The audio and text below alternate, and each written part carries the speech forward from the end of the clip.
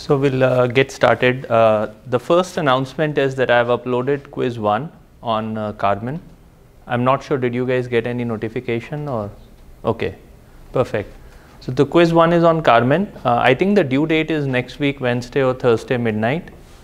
You will have 2 attempts to complete the quiz.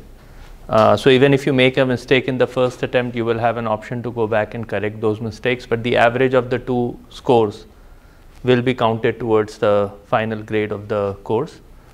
So the first quiz is based on the lectures 1 to 4 that we just completed.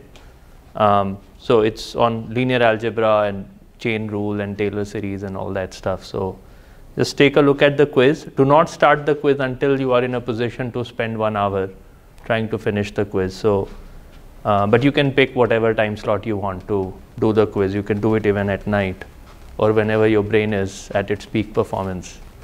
Many a times this is not the peak performance of the brain for many students as well as faculty, but you can pick whatever time slot works for you.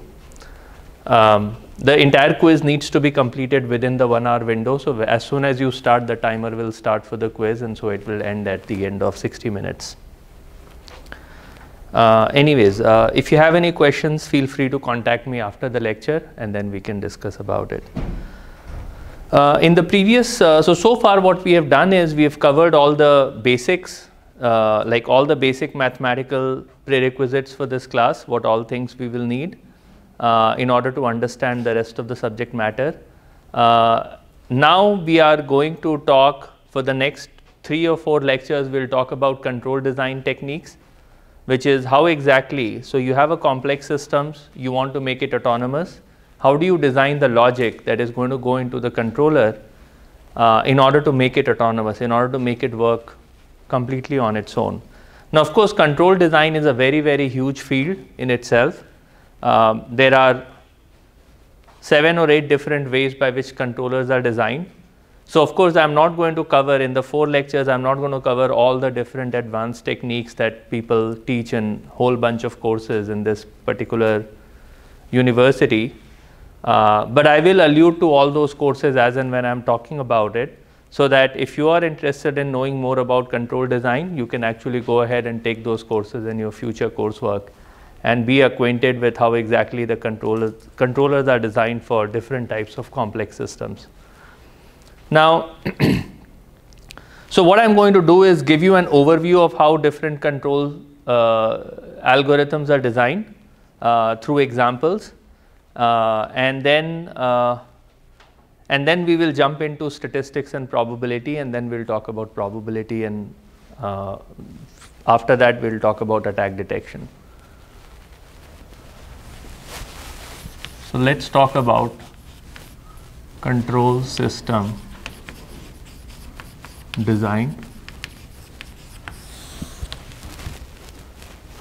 So remember, this is the figure you should have in mind. I have a reference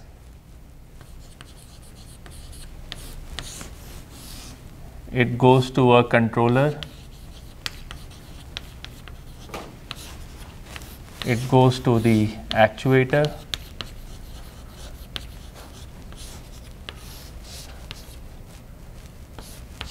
it goes to the sensor, and the controller gets from sensor, the controller gets the information. So reference is the input from the user. The user could be you, me, some operator, a university, and so on.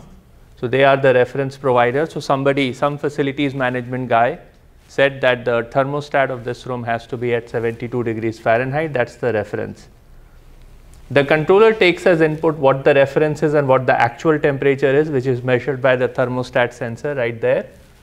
And then it translates into an actuator signal. And the actuator is the air handling unit somewhere up in this above the ceiling. And the actuator decides how much cold air to send to the room. And there is room somewhere here, which is where all the cold air, hot air, all of that is coming in and changing the temperature of the room. So this is roughly how most autonomous systems are designed. Now, of course, a large autonomous system will have thousands or hundreds and thousands of these each individual feedback loops, each of which is governed by reference given from some other subsystem. So some other subsystem gives the reference to the specific controller, which then acts on an actuator, and the sensor senses what actuator is doing and then sends the feedback to the controller. And many a times within this particular block, we will also add a computing block which is going to do all the attack detection and attack mitigation and the controller design and all that stuff in this particular block. Okay, so right now we are just talking about when there is no computing within that block, there is only a controller, and we need to figure out what exactly should control design look like in order to get the desired output. And the desired output is this output should track reference.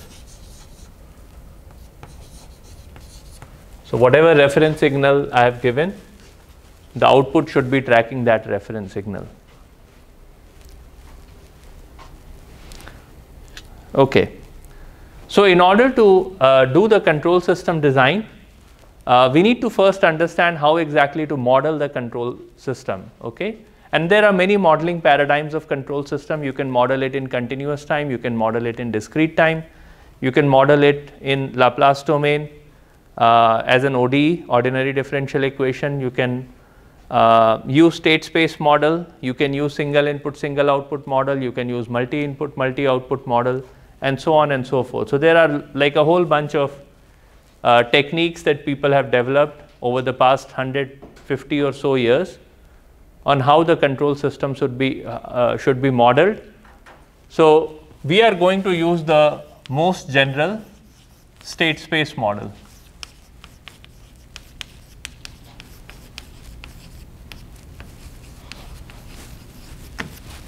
The reason it is most general is because and also discrete time.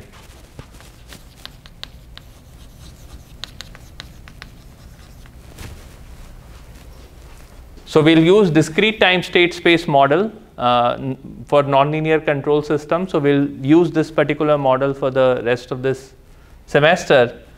And the reason why this model is important is because most of the control systems you would encounter would satisfy this state space model that we are going to talk about.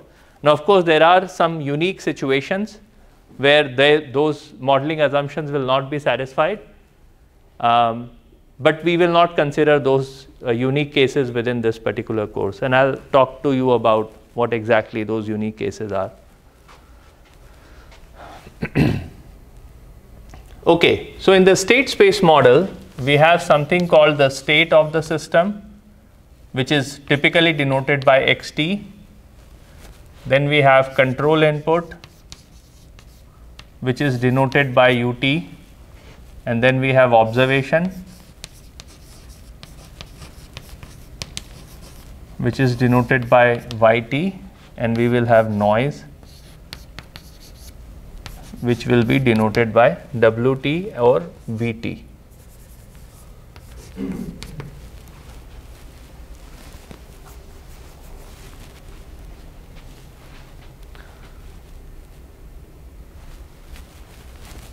So xt will be in Rn, ut will be in Rm, yt will be in Rp, and this will also be in some space. I don't know, Rq.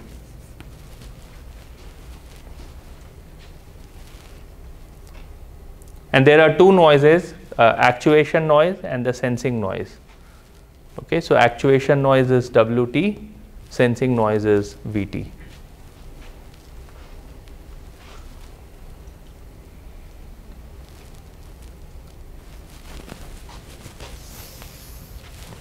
And then there is a state evolution equation.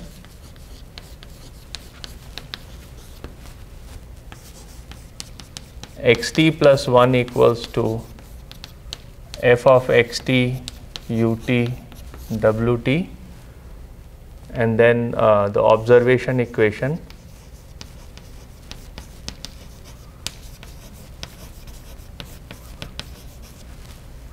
which is yt equals to g of xt vt.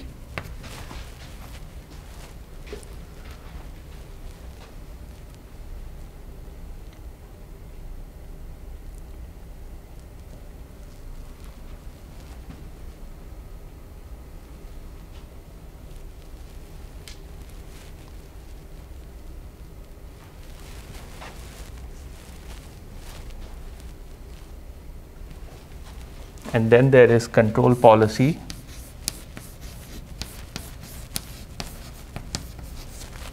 which is ut equals to gamma t of y1, y2, all the up to yt.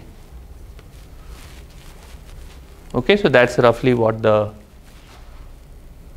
overall modeling paradigm is.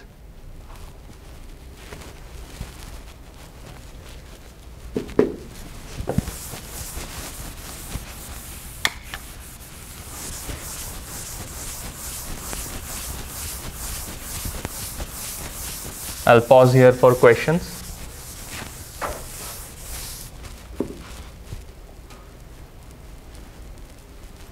How many of you have seen this before, this modeling technique? Few of you, okay.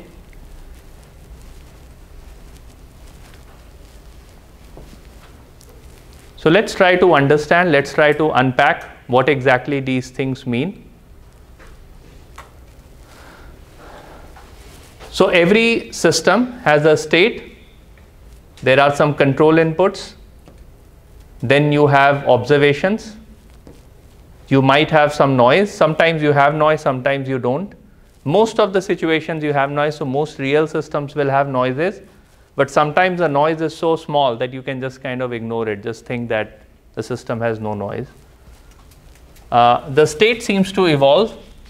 The observation is a function of state and some noise that might appear in the sensor, that gives you the observation. And then you have a control policy that takes the sequence of observation and figures out how to act in the next time step, in the current time step. Okay. So what is the definition of state? So state are set of variables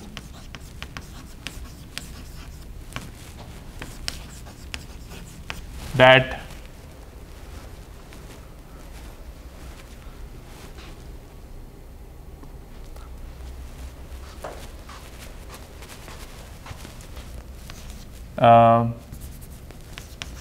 that can be used to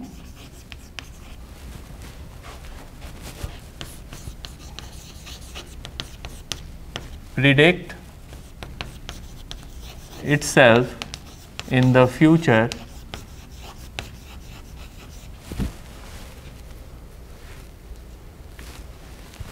using the knowledge of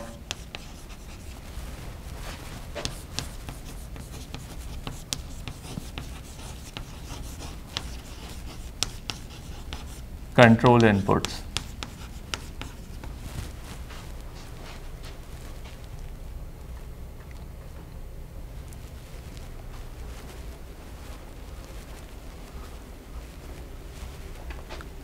Okay.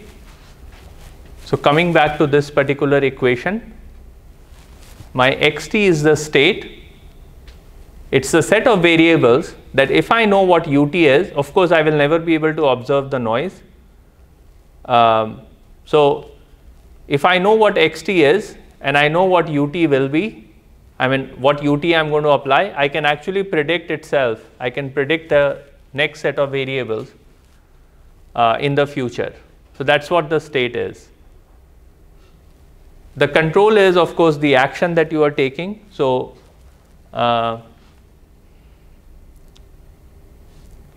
right. So observation is what the information you are getting from the sensor. So I'm not going to write about the control and observation. I think the state is the most important thing. But so control is something which is easy to understand. This is how you are acting on the system. Observation is something which is again a bit complicated. So it is things that you are observing from the sensors. Yt is the set of quantities, set of variables that you are observing from the sensor. But it's also something that is needed to do the performance evaluation, how well you are doing. Okay? So if you don't have enough sensors to assess how well you are doing, how well your system is running, then you will have to add more sensors so that you are able to come up with a reliable estimate of how well you are doing. And so again, all of these terms is something that will become clearer and clearer as we come up with concrete examples. And then noise is something that you don't really observe. You can't really see or feel that. It's just something that's present, inherently present in the system. Okay, so let's look at an example. Let's look at this room. So my system is this room.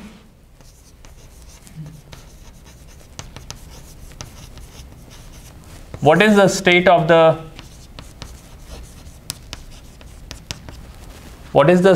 this room? What is the quantity that is of interest to us? Well, the temperature of this room is of interest to us.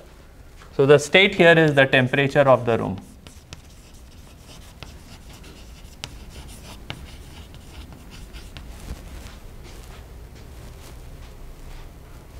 Now you can imagine that this room is a three-dimensional space, right? So for each point in this room, you have a temperature reading. So there is a temperature reading here and there is a temperature reading here, and the two temperature may or may not be equal. To give you an example, the cold air vent is right here. So if somebody is sitting underneath it, which is you're getting a lot of cold air, but I'm standing here and I'm not getting any cold air. Okay? So the temperature here is different from the temperature right under the vent. So technically speaking, this temperature of the room, I'm clubbing the temperature as if the temperature is of like a single point, but actually this room is not a single point, it's a collection of points. So this is actually, so we'll get to it in a bit, but this xt, you can view xt, you can think of xt both as a temperature of a specific point in the room. You can pick that as a reference point. So let's say where this camera is, that's the reference point, and we are interested in the temperature at that particular point. Okay, so you can think of temperature as the temperature of a very specific reference point in the room. What is the control here? It's the position of air handling unit, position of, I don't know, the vent, not the vent. So the air handling unit has, it basically figures out how much air to pump into the room. So I'm trying to figure out how to write it as the position of the sensor. Not the position, that's not the control. The control is what signal goes into the air handling unit, which is, let's say, the airflow. Airflow from air handling unit, AHU. Okay, so there is some AHU in somewhere above the ceiling, and that's figuring out, that has a damper, and the damper is figuring out how much cold air to pump into this particular room. So that's the control input, UT, which is controlling the airflow at AHU. What is the observation? What sensor do we have, and where are we observing the sensor? What exactly are we observing? So, well, we have a temperature sensor. The temperature sensor happens to be the back of the room. So there is only one temperature sensor. That temperature sensor is in the back of the room, close to the door. Okay, so this is the thermostat temperature sensor.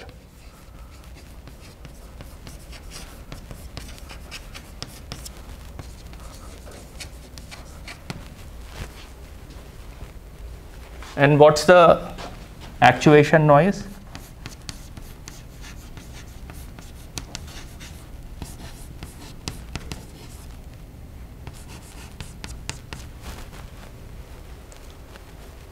What is the source of noise in this room? What is the source of, so this is the temperature of the room, and remember the temperature of the room is at a specific reference point. So we have said that this camera is a reference point.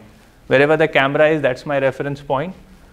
So I'm measuring the temperature at where the camera is, which depends on, of course, how much airflow is coming through the air handling unit. That's the part that we can actively control. But then there is this noise term that is influencing the temperature, but is something that we don't quite know, like we cannot measure it. So can someone give me examples of noise in this room? Yes. Could it possibly be the difference between the reference temperature and the temperature in the room? No, that would be error, but not a noise. That's an error. Yes. Uncertainty in a reading of the sensor. That's observation noise. That's VT. Let me write actuation noise and observation noise separately.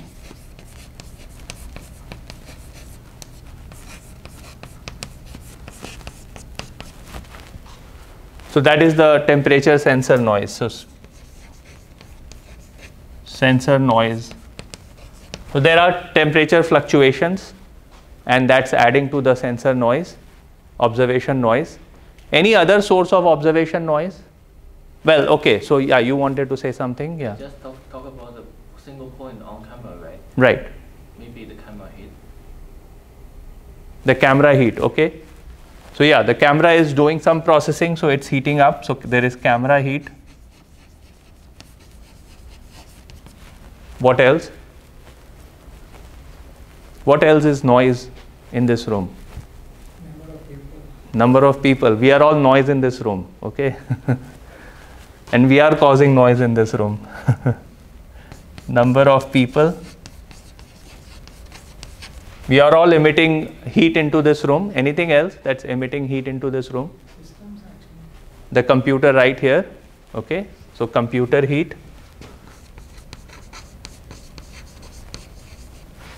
Anything else that's adding heat into this room or extracting heat outside this room?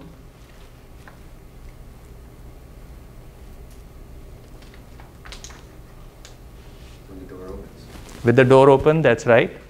So opening and closing of door.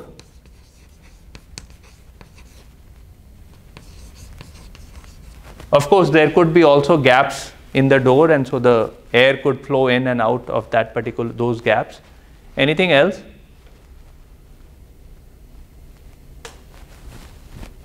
Lights. Lights. Okay, so lights are also changing the temperature of changing the temperature, adding heat into this room. Anything else? The walls. Okay, so many of you who live in apartment, if your wall is exposed to the outside weather, then in the winter those walls become very cold, and they are also trying to extract heat out of the house. Okay, so all of those things are adding to the actuation noise. So these are the noise that, yeah, if you put in a lot of effort, you can probably model it, you can probably calculate it, but we don't want to put in that much amount of effort to figure out how many people are in the room and so on and so forth. And how much heat camera is emitting, how much heat computer is emitting. So we kind of club all of them together into noise. Okay, so that's my WT.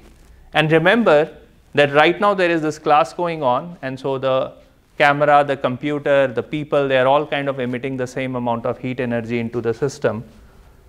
But the class will end, and then we will all go out. So the heat will go down very significantly. And then the new set of people will come in. Let's say there is the next class with 40 people inside this room. So all the 40 people will enter the room, and then again the heat emission will rise quite significantly. So the noise is never static. So noise can change with time. So for the next 40 minutes, the noise is static. You have a constant noise. Then the noise goes down. Then the noise goes up. And then there is constant noise. But noise continues to change every minute. Sometimes noise could also be introduced due to the outside weather. So in the case of this room, of course, this room is not exposed to the outside walls, but sometimes rooms are exposed to the outside walls, and as the outside temperature goes up and down, the amount of noise also goes up and down. So anyways, those are all the source of actuation noise. In this case, the observation noise is a single noise, which is the thermal noise of the sensor. But there's also a very important thing. So remember, xt is the temperature at the point where the camera is, YT is the measurement at the back of the room. Okay, and there might be some for the purpose of how much do you think will be the difference in XT and YT? Let's assume that VT is 0. Let's assume that there is no thermal noise, there is no sensor noise, and let's assume the door is sealed, so no cold air is coming from out to the room, or no cold air is leaving the room and moving outside the room. How much is the difference between XT and YT? How much is the difference between the temperature which is at a point above the camera and the temperature which is at the sensor, thermostat sensor? What should be the difference? How much is the difference? Assuming there is no temperature gradient, it should be 0. Right. Assuming there is no temperature gradient, it should be 0. So XT and YT should be kind of sort of similar. Now, of course, there is this room. I am moving around. You guys are moving around. There is a lot of airflow happening. So kind of sort of appropriate mixing is happening inside the room. As a result of which, I don't really anticipate too much temperature gradient between where our reference point for the temperature is and where the temperature is actually being measured. So I'm going to assume that XT and YT for all practical purposes are equal. Okay? But of course, in reality, sometimes that may not be the case, and I'll give you a specific example. In aircraft engine, the fuel is burned in the burner, okay, but the temperature cannot be measured there because the temperature there is of the order of 2000 degrees Celsius, 1500 degrees Celsius, and so on. So you actually measure the temperature closer to the exhaust, where the temperature is of the order of 800 degrees Celsius, 900 degrees Celsius, where you can actually have a temperature sensor which can measure the temperature. So even though you want to know how much fuel is injected at the burner level, there is actually no way to know how much fuel is getting injected. You can only know it at the exhaust. You cannot know it before that. And so that's an example where you want to measure the state, but actually you can't measure the state. No matter how much technology you develop, you won't be able to do it. So you have to do it much downstream and then figure out what the temperature at the burner stage is like, depending on a lot of other physical equations. That is also a situation when you look at an aircraft engine or when you look at anything related to fluid dynamics. Many of this state equation, observation equation, and control policy, all of this will not really work as we have modeled it. You need to model it using what is known as partial differential equation. And the way those modeling paradigms work is quite different from the way we are introducing it. So anyways, those are the kind of systems we will not really study in this particular class because those require much more advanced concepts and techniques. We are only looking at simple systems like this room and simple systems like a car, like a vehicle. So let's do another exercise. So we have looked at how to do the system, like how do we identify what the state is, what the control is, what the observation is, what the actuation noise is, and what the observation noise is. We are not looking at F and G. So for the purpose of this course, we will assume that F and G is given to us by someone else. And that's because we don't have time to do the modeling in this class. But F and G, how to determine F and G, it has been part of your physics class, chemistry class, and so on. If you take a class in biology, they will also teach you how exactly the insulin influences the blood sugar and how pacemaker influences the movement of heart, the pumping of heart, and so on. So if you look at some of those courses, they are the ones who are actually identifying what this function F and G looks like. In this course, F and G will be given to us. But if you look at any modeling class, or if you look at feedback controls class, or you take any advanced courses in fluid dynamics or aircraft dynamics, or I don't know, some of these dynamical systems, chemical dynamics class, you will actually learn how to derive this F and G. In the case of this room, by the way, this room thing, this F and G gets determined by a class in thermodynamics. So I don't know, has anyone of you taken class in thermodynamics? No? So if you go to mechanical and aerospace engineering, they will have a class in thermodynamics, and they actually worry about they actually figure out what this F and G looks like for the case of heat injection in a room sort of setting. So let's do the same exercise, but now for a car. Okay, so we'll figure out what the state of the car is, what the control input to the car is, what the observation of the car is, what the actuation noise and observation noise is. Oh, one question. Remember that one of the key requirements for observation is you should be able to know how well you are doing, right? So how do we know how well we are doing? Whether we are tracking the 72 degrees Fahrenheit temperature or not, inside at the camera level, right? So the university decides that at the camera, the temperature should be 72 degrees Fahrenheit.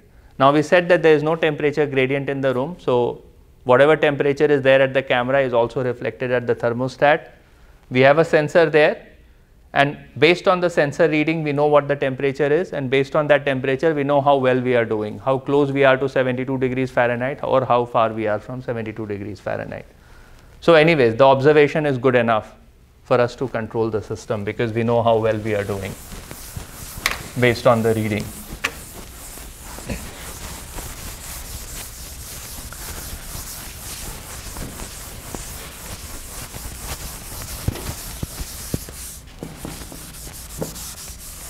Okay, so let's look at a car. What is the state of the car? How many of you drive a car? Okay, many of you. So you should know what the states of the car is. If you have a valid license, then you should know it. If you don't know it, too bad. Your license will get revoked. What's the state of the car? Yes. Well, you could be parked, you could be accelerating, Right. you could be reversing, be neutral, any of those really. But what you are talking about is very binary in nature. Are you parked or not parked? Yeah. But we need to get to a more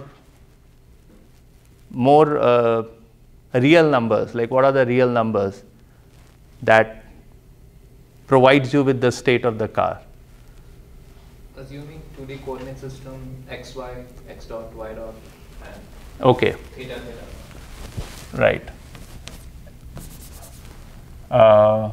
So position. I guess let me call it GPS position.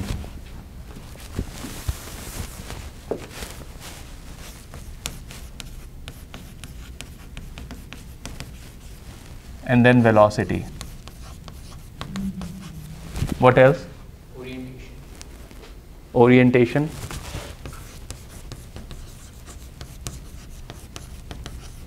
Orientation is what is the angle of the car. But orientation with respect to what?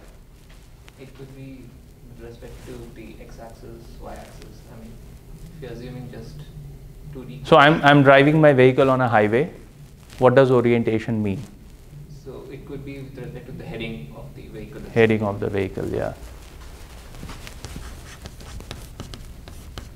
With respect to the center of the lane. And then heading. So orientation is how the car's body is, what the car body angle is with respect to the center of the lane. And then heading is how your tires are, like what's the position of your tires or what's the angle of the tires with respect to the car's center. So that's heading. Anything else?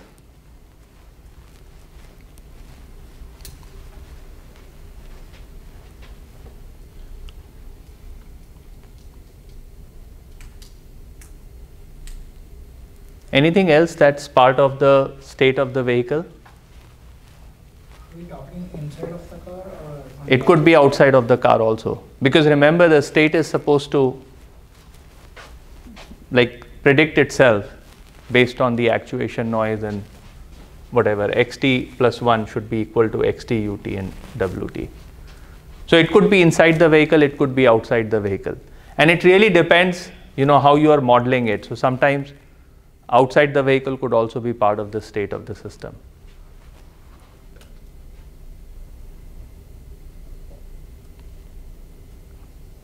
Anybody drives a manual car here?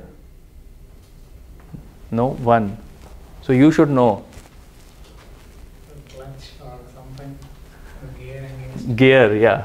So gear is another state of the system. In the automatic car, the state transition happens automatically according to some logic inside the car. But in manual, you have to do it manually. You have to change the gear manually. So in automatic car, gear is a state. In manual, it's actually an action because you get to decide what gear you want to pick at a specific point of time. Okay.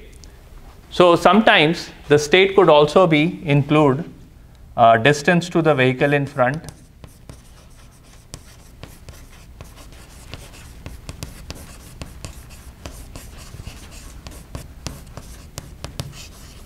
or side of the your vehicle.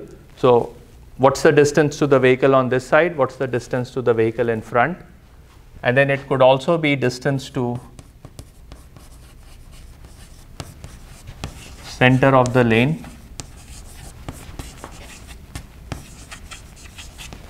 So if you know of this feature called lane keeping assist, the lane keeping assist is always trying to drive the car so that it follows the center of the lane.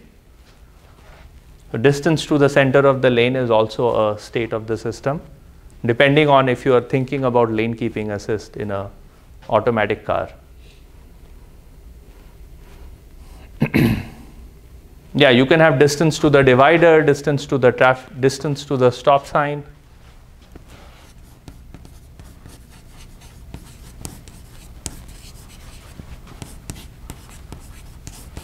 Distance to the traffic light.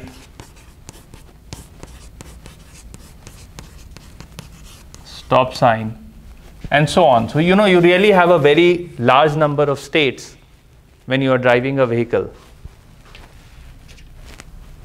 And the funny thing is that as human beings, we are actually consuming all this information. We are actually measuring all of this and figuring out how to drive. So that's my state. Let's just enumerate what the action is. So what are the actions in the vehicle, in the automatic vehicle? We pretty much have only two actions. Either we accelerate or we brake, and then there is steering. So acceleration and brake is basically whether your acceleration is positive or negative. So negative acceleration is basically braking. So you have two actuators, but actually they are controlling a single quantity, which is the acceleration of the vehicle, whether acceleration is positive or negative. And then we of course don't use the gear that much. Of course there is a reverse gear and neutral and so on and so forth. But as far as driving in forward direction is concerned, we don't really actively control the gear. But in manual car, gear is also a control variable.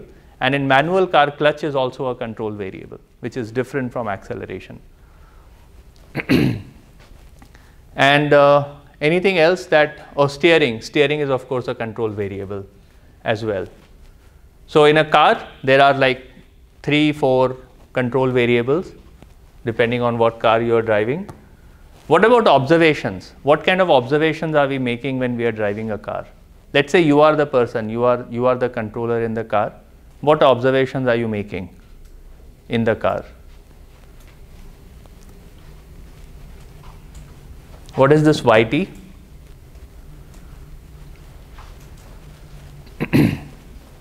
So you look at the car's dashboard, you get a bunch of readings, right? You get engine RPM, which I kind of ignore it while I'm driving. I don't care what the engine RPM is, but I'm sure somebody cares about it. I look at the velocity, which I really care because I don't want to take law in my own hands. I want to meet the speed limit guidelines. So I look at the speedometer, and then I have visual information about what's happening on the road. Okay, so in some sense, I am actually not measuring any of this exactly. So this is my XT. Remember, this is my XT. But actually, my observation, which is from my visual thing, I'm not measuring XT exactly. I'm not measuring distance to the vehicle in front in meters. all I know is it comfortable distance or is it not comfortable distance. If it is not comfortable distance, I'll slow down. If it is comfortable distance, I'll be speeding up or I'll be coasting. Right? So in some sense, the observation is not very, when I'm driving the vehicle, the observation I'm making is visual in nature. I mean, there are some numerical observation I can make because I have sensors and the sensors give me that information.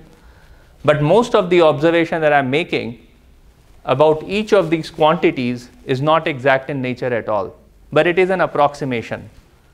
And that approximation is measured by how much noise there is.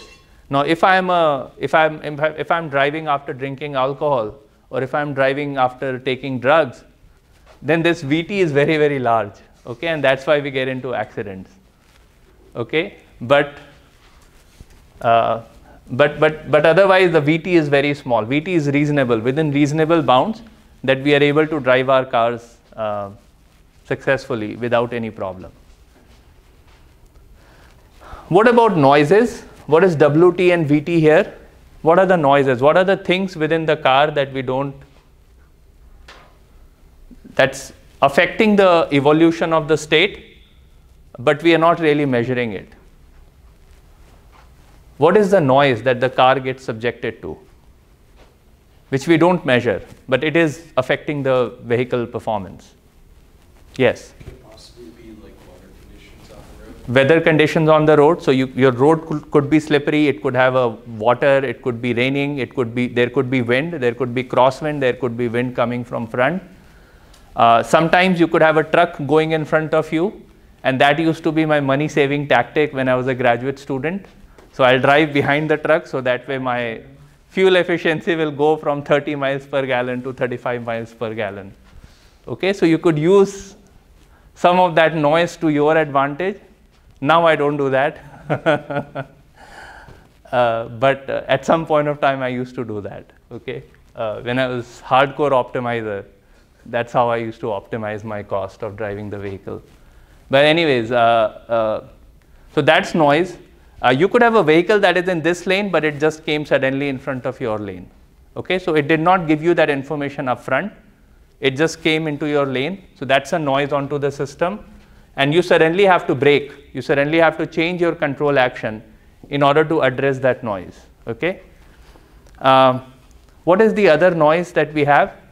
Air conditioning system inside the vehicle. So you turn on the knob, or let's say you set the temperature, the thermostat within the vehicle at 75 degrees Fahrenheit, and suddenly it started raining, and then suddenly it became sunny. So in both these situations, the overall thermal comfort of the car, the algorithm will make some changes to how to maintain that 75 degrees Fahrenheit temperature, and the air conditioning system is actually coupled to the same engine. So now your engine's performance is going to change depending on how different your air conditioning requirements are, which depends on the weather again. So all of those are, and that air conditioning system performance is then going to affect your state of the state evolution of the system. So those are all noises on the car. If you look at autonomous vehicle, about 10 to 15% of the energy consumption of autonomous vehicle is actually due to the computing systems on board. So even the computing systems, how much calculations it is doing, how much energy that calculation is consuming, all of that is actually coming out of the engine.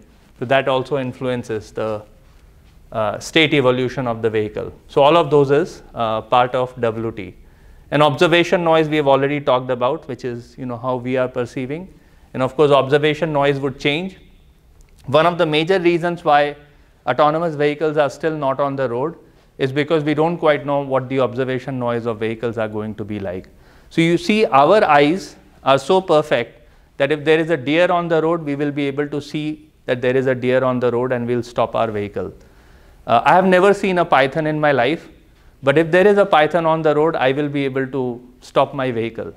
The problem with autonomous vehicles camera is that it needs to know that there is something called a python, and it needs to have seen millions of images of python before it can predict that, look, there is a python on the road and I need to stop my vehicle.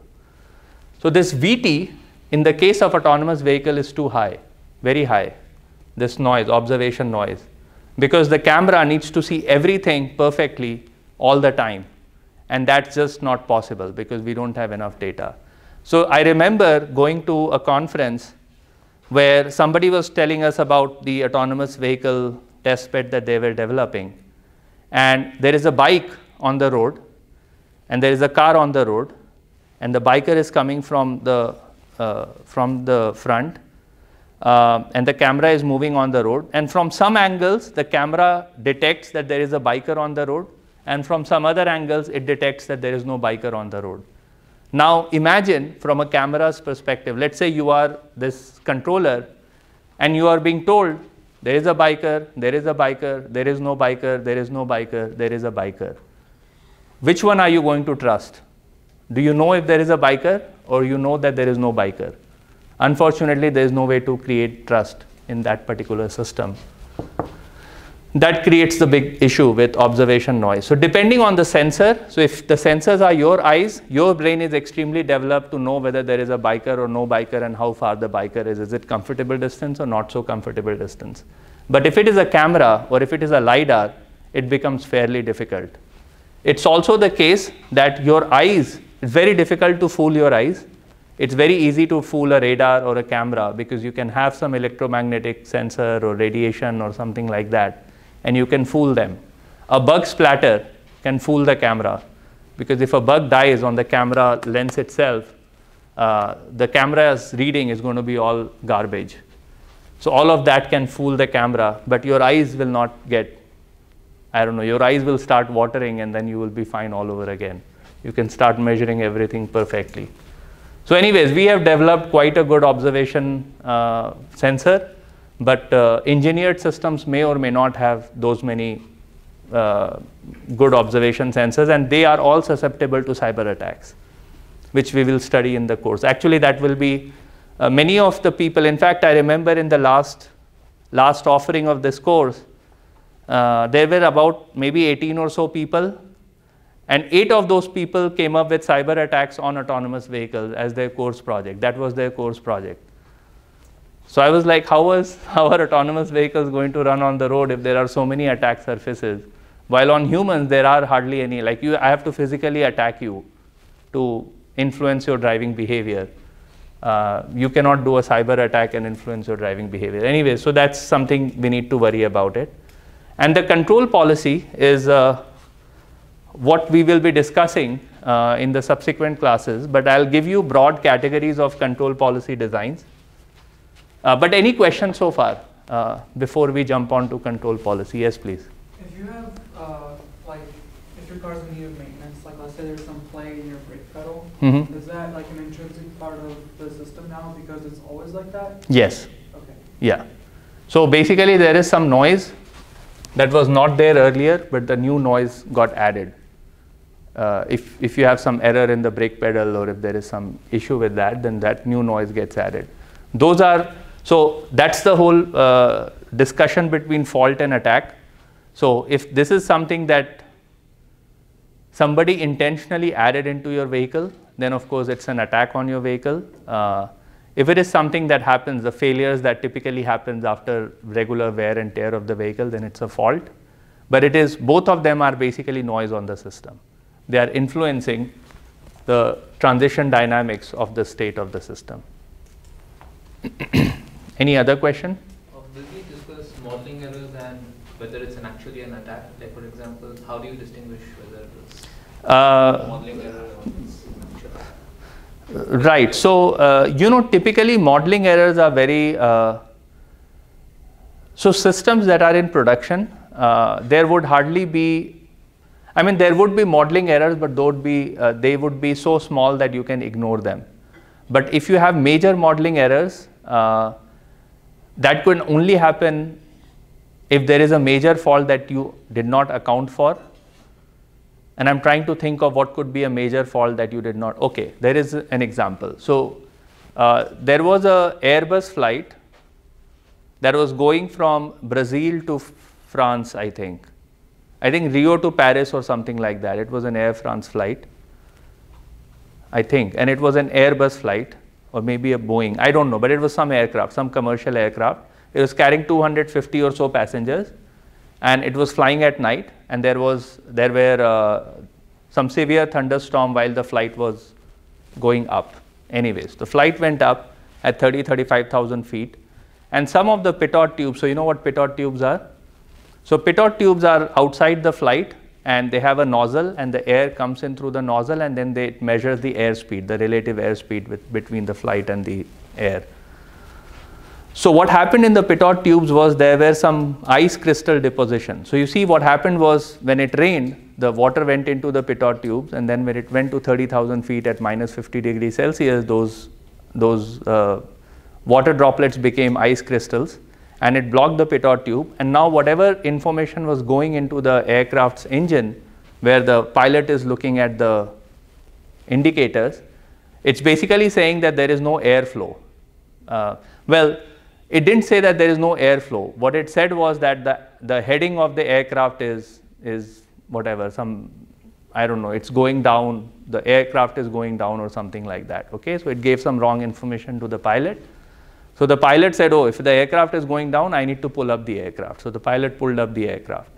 Now, the actual aircraft is doing completely fine, but because the pilot pulled up the aircraft, the aircraft started going all the way to 40,000 feet, 45,000 feet. After that, it went into a deep stall and went into the ocean, and everyone died. So that's a situation where you had an unmodeled error. Nobody thought that pitot tubes could have ice deposition, or they might have thought about some sort of crystal deposition, but not the one that actually happened on that particular night in the aircraft. So those are the kind of situations where you could have unmodeled thing, but that was actually unmodeled here at the observation level. It was an observation noise, not an actuation noise. But because the wrong information was fed to the pilot took some action. So remember, your action is a function of the observations. So you have wrong observation, you took wrong actions, and then the system collapsed. Okay, so that could happen very much. And in this case, it's not an attack, it's actually a fault because it was not intentional in nature. However, when you start designing, when you get into these safety critical control systems, you'll have to follow a lot of rules and regulations so as to make sure that you don't make any of the errors here. And then a new accident happens, and then they go back and add another rule in the rule book or another 5 rules in the rule book, and now you have to check for all those different errors that could potentially happen. So I don't have much time, so I'm going to end the class today here. We are going to talk about different control design techniques. So we talked about the state, observation, and control action, and noise, and all that stuff. What I'm going to talk about is how is this gamma T design, okay, in the subsequent classes. So far we learned about this F, we learned about G. What I have mentioned so far is F and G is subject, like how F gets decided and how G gets decided, it's all subject of other classes, so we are not going to talk about it here. We will talk about how gamma T gets decided in a variety of different problems in the coming 3 or 4 lectures, and then we'll talk about statistics. So thank you so much. I'll see you guys on Friday. And quiz 1 is on Carmen, so please keep that in mind.